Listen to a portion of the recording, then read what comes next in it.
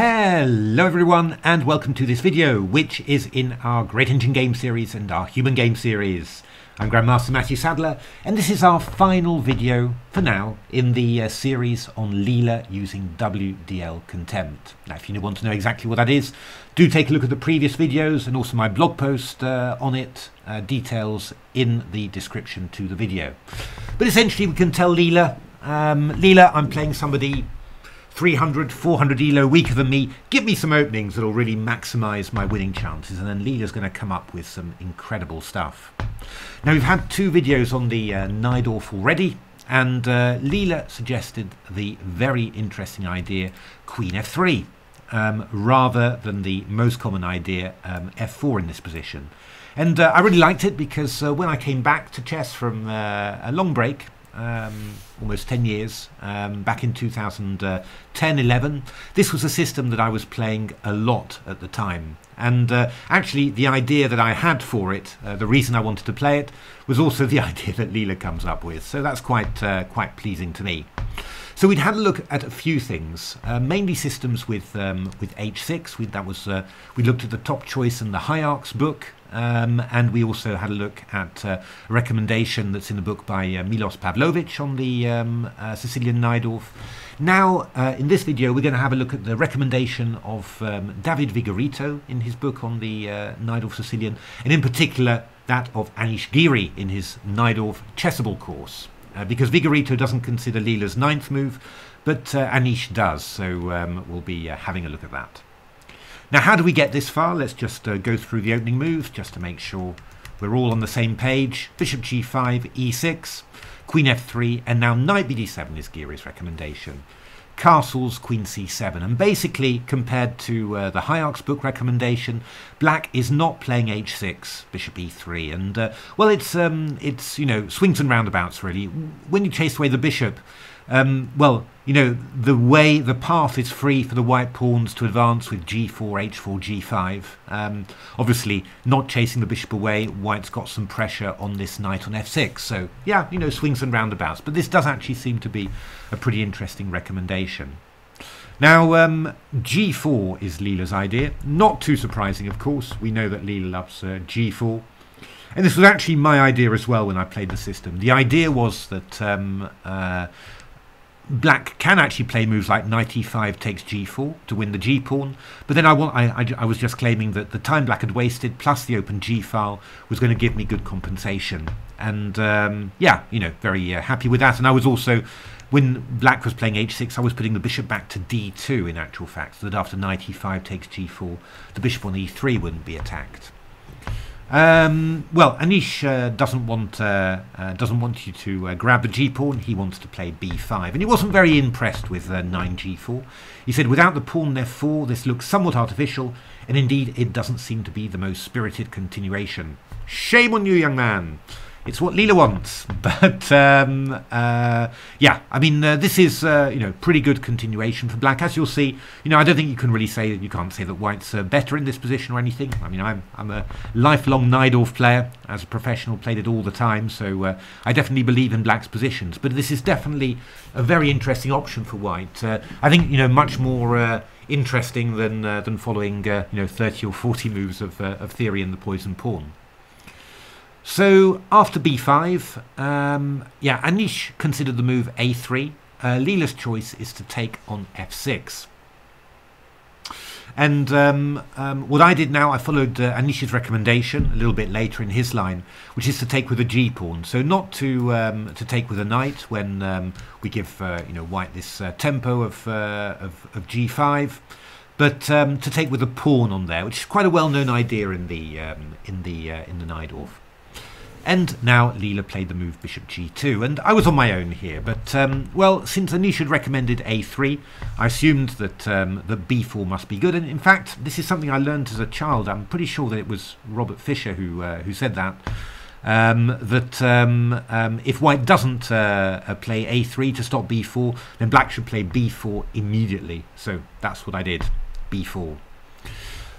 Yeah, I mean, White's got a couple of possibilities, e5, knight d5, but yeah, if Anish thought it was worth preventing b4, I assumed they weren't good, and indeed I couldn't see anything at all promising to them, and nor could Leela, because Leela went knight e2.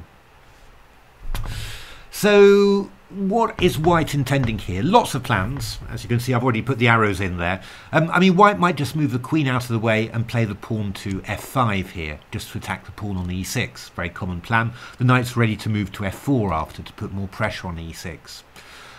You could also play plans like h4 and g5 to attack the king side in that way. You could also play knight g3 to h5. And what I saw a number of times was Leela playing the king to b1 and then trying to open the c file, you know, to hit the black queen. So yeah, quite a few different plans there. I was a bit, I knew this was going to be my last video. I mean, I played a lot of games against Leela. I'm a bit tired, I have to say, to be honest. So I thought, you know, let's have a little bit of a break now. So I was a bit demob happy, so I really went for it. But not at all bad, I think, what I did. I played bishop b7. King b1 from Leela. We're getting used to these moves. Or Leela always putting the king safe like that. I mean, it was a mannerism noticed with AlphaZero's games against Stockfish 8 all those years ago. And, well, Leela, yeah, I don't know. I mean, I get the feeling that Leela's doing it even more with this WDL Contempt setting than normal somehow. All sorts of ideas here, but I went for this move, h5. Basic idea is I want to get rid of this pawn and then I want to play f5 and start attacking e4. I mean, I'm trying to exploit this, you know, rather than White exploiting it by lining up, I want to exploit it myself. I mean, I went wrong later, but this is not such a bad plan. Leela played rook e1, and the idea is that it looks a little bit odd, you know, because you could take on there. But I think the idea is just that, that was what I assumed anyway, that rook h1 was going to happen. And then we're going to be lining up with rook h7 on this pawn. It's all rather awkward. So I play the move rook g8, just trying to hit that bishop on g2 in a different way. So g takes h5, and now knight c5, hitting e4. And yeah, I don't know. I was quite happy with myself. Queen h3, bishop h6. Just to stop this knight getting into f4 d5. And yeah, I mean, I was thinking that with black I had a decent play here. But yeah, it's just always, yeah, you know, you're always sort of having to make lots of effort with black in these positions. And somehow I didn't quite manage to get my counterplay right here. So Leela just played the move bishop h1, getting out of the attack, castles, and then f4. So yeah, I mean, at some stage f5 is going to happen. So I played king b8, and then I was a little bit surprised. I wasn't too worried about f5. I can just go e5. Whoopsie. But Leela played the move queen h4.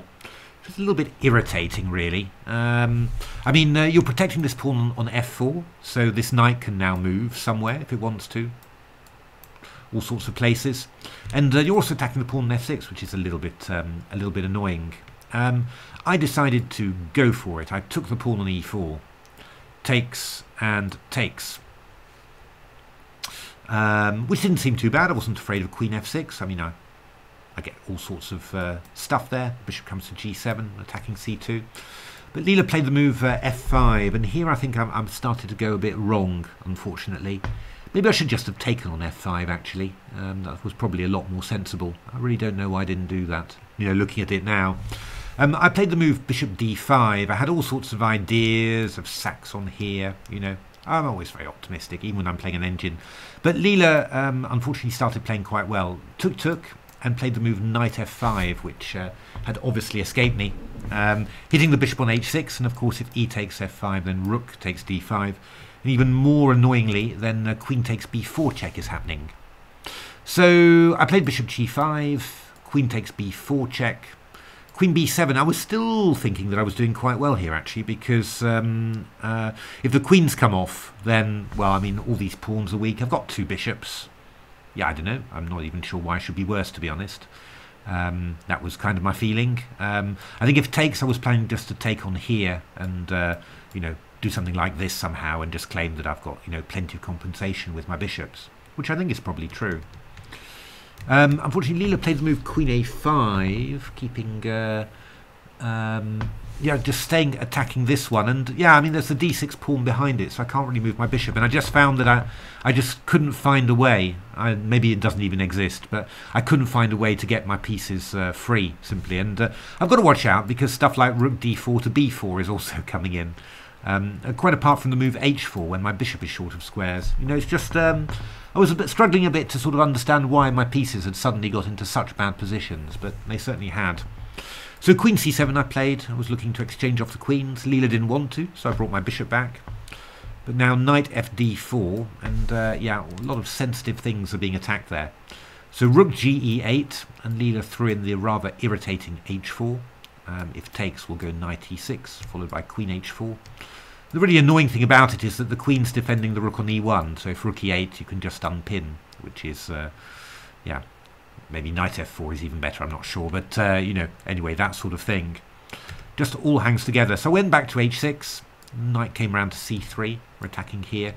I mean, the problem is with the bishop on H6 now, if I go E5, then Knight F5. So I played Queen C8, and now Knight B3. It's the normal thing, I'm just getting squeezed and prodded on both sides. This knight's coming round to A5, and the rook's coming round D4 to B4. So I played D5, and after Knight A5, I didn't want to do it, but I played Bishop F8 here. The idea being to stop a possible Rook D4 to B4. But Leela consolidated with A3. I played Bishop A8. I think I was putting all the pieces back in the box there, all retreating to the back rank, and then Rook G1. And yeah, I don't know, I'd seen enough, to be honest. I mean, I was just sort of getting a bit fed up with it all. White's going to play, has got all sorts of ideas. I mean, Rook G4 followed by H6, distracting the rook, and then we can give checks. You know, there's also just stuff like just playing Rook G6 and then H6. So I just decided that I was not going to create very much in this position, and so I resigned. So there we are, interesting, but you know, I think that that Anish's idea is yeah, is pretty decent actually. It felt like the most active one. I mean, for example, just the engines here. I think was this Stockfish's idea was just playing F5 in this position, and after GF going E5, which is rather risky. I mean, there's also Knight E6 in this position, which is quite interesting. But there are all sorts of, you know, of active possibilities in this position. So, you know, I think it's very interesting for black, very interesting for white, though, because, you know, it's a lesser-known system against the Najdorf. And, well, you've got 3 games of me struggling against Leela to help you. And also, yeah, all this analysis of Komodo playing against Stockfish, yeah, you know, in the associated PGN. So I think that should give you know, some nice material for white players there to make something of this line. But there we are. That has been the series. I'm not saying that I'm going to stop completely. I think I'm probably going to keep on teasing you with Leela ideas with this contempt setting, but I'm not sure I'm going to play quite as many games. I've been doing it after work or in my lunch break or whatever, and found it a bit tiring, I have to say. Quite intense trying to cope with Leela, and also feeling the pressure of not wanting to look like a complete idiot all the time. But anyway, I hope it's proved instructive and interesting. I mean, this is, I mentioned it in Silicon Road to Chess Improvement, you know, this idea of playing against engines, testing yourself in openings, that it's a very powerful way of doing it. And yeah, I mean, I definitely feel like I've learnt an awful lot and really got a much better grip on the openings than just looking through engine games. I mean, that gives you a good idea, but until you've really made decisions yourself, felt the stress of, oh my goodness, should I do it like this or like this? Am I going to lose or whatever? Then I don't think you really have a good feel for the opening. You know, it's so definitely do try and do that yourselves. I can thoroughly recommend it. And don't worry, the engine will never tell anyone that it beat you, so you don't have to worry about that. But there we are. I mean, if you liked the video, the series, do give a like, subscribe to the channel, tell your friends, take a look at my new books, Silicon Road to Chess Improvement and Re-Engineering the Chess Classics, full of stuff by me in the way I do things. So if you enjoy these videos, I think you'd enjoy the books as well. And otherwise, you know, do stay tuned for lots more stuff, lots more engine stuff. engine-inspired stuff on this channel. And you know, thanks for all the comments to this video series. It's been really lovely, and thanks very much for watching.